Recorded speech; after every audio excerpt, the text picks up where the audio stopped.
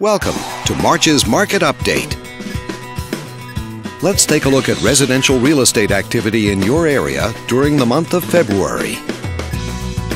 The number of active listings was down 67% from 1 year earlier and down 40% from the previous month. This smaller inventory means that buyers who waited to buy may have had a smaller selection to choose from. As you can see, the median listing price for the month was $530,000. Compared to last year, the average number of days that units spent on the market before being sold was up more than 900%. This higher number of days may signal a slowdown in the local inventory turnover rate.